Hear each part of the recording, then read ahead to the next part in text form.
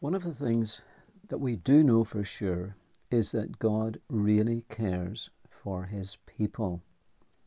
He has different ways of showing that he cares for us. Sometimes it's in direct provision of practical things. We know that ultimately he shows his care for us in that he sent his Son, the Lord Jesus Christ, to die for us. That's the greater love has no man that is to be seen in Jesus' life and ministry. But there are other ways as well. You think about how he provided for specific needs of the church community. Old Testament times, he provided them with judges and with prophets, with individual leaders like Moses or Joshua or different individuals of that caliber. But then when you come into the New Testament, God also shows his care for the people by providing leaders in the church. You have the apostles, and then the apostles in their ministries going around setting up new churches, church planting. In those churches, they then appoint leaders. And that's what this little bit in 1 Timothy 3 is about. It's about appointing overseers or pastors, bishops, elders, presbyters, as the word is, and deacons, people who are involved in practical care. It's really God is saying, I care for you. I care about the church. I care about the order of the church. I care about the protection and the defense of the church. And this is a wonderful indication of the way God loves us. I don't know what your circumstances are today, but I think it's just good for you and I to be reminded of God's care. And while maybe right now at this moment in time you're not aspiring to any leadership, at the same time, listening to this scripture is telling you that God has provided for you. He's provided for you in the care in leadership in the church, and he's also indicating through this that he cares about your soul. He cares about your growth. He cares about your life. Because when you see this person's character, and it's all about character, far more character than gift. And sometimes in our world today, people are so excited about gifts, people's ability to speak or to perform or to do certain things. But that's not the way the scriptures really sets the standard. It looks at character first.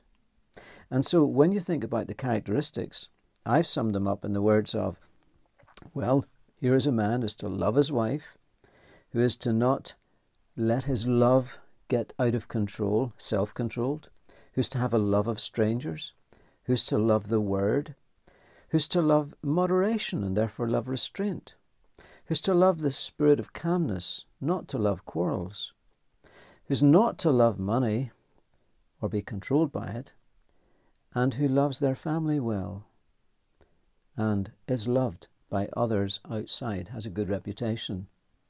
And so when I think about those characteristics, they're all characteristics of the heart, that this love of Christ is poured into our hearts and produces by the Holy Spirit this love within us. These individuals whom the Lord raises up to be leaders among us are his provision for us. They're there to guide us. What is a shepherd? Because that's really what a bishop or a presbyter or an elder is. They're like a shepherd. The Bible talks about the great shepherd. That's the Lord Jesus Christ. And we know how he loves us. He says, I am the good shepherd who lays down his life for the sheep. And that's the quality above all, isn't it? The sacrificial love. But that's what God is. He's interested in you. He wants to provide for you and for I. Those who will care for us in this way. He cares for us, and he will raise up people to care for us as well.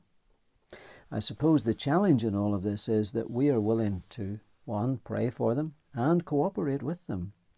And I think thirdly, we should also pray for other people, especially younger generation, to develop the character, to aspire to become leaders for the future, that they might set their heart on this, because ambition is a good thing. We love to see ambition, good ambition. Pray for any young person you know that God will put in their heart good ambitions, and especially young men, that they would become the future teachers, pastors, leaders, that will then continue to be the provision of the Lord for the church as it goes forward in the days ahead. I also want just to mention to you today that Side by Side is not just me sharing some thoughts to encourage you and bring good news, I hope, into your life, which I hope it does, but it's also to create a little community. I'm not really worried how many people tune in. What I am really interested in is that continuing thought to concentrate on the depth of what we do rather than on the breadth. And so I'd really like to be able to help you in a deep way rather than help so many people, though the more is fine. So in order to do that, I just want to say, if there is anything that we can help you with, if praying for one another, maybe there's a burden on your heart, maybe there's a need in your life, maybe there's some matter that's concerning you, I want you to know that you can feed back those things. And in a sensitive way, I'll try to pray and maybe share some prayer requests if that's permitted and that's okay, so that we can develop this sense of community among us, that we're all walking side by side. Because just as I know you need support and I need support, there are lots of others out there who need it in these days. And isn't it just at times like this that we need to help each other? And the Lord provides each other to be the support and care as well, bearing one another's burdens. So I hope that encourages you today. It encourages me to know I have a great shepherd who's caring for me and has provided others to care alongside. Praise his name. What a great Saviour he is. And he's our Saviour forever and indeed forever.